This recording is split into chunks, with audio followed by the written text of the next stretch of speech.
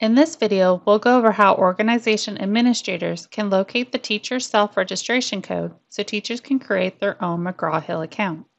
Once you sign into your McGraw Hill administrator account, you'll want to access your admin tools. Depending on your account setup, you may be directed there automatically when you sign in, or you may need to click on the Admin Tools button at the top of the page. If you land on the Open Learning platform, you may need to click on your Profile button at the top right of the page and select Administrator from the Roles section. If you are assigned to multiple organizations, you will first want to select the correct organization from your Profile account menu, as each organization will have their own self-registration code. From the Manage Users page, click on the Staff tab. Click on the View Registration Code button to view the 7-character teacher self-registration code. Teachers can then follow the steps found in the Create a Teacher Account article to create their McGraw Hill account.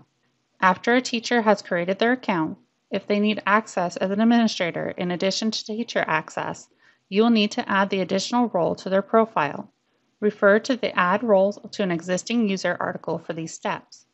If they only need access as an administrator, or if you prefer to create the teacher accounts for them, refer to the Create Administrator Accounts and Add Roles and Create Individual Teacher and Student Accounts articles below.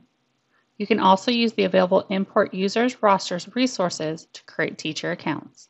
This concludes our look at locating the teacher self-registration code. Be sure to look at the other available help materials for more information about using your admin tools.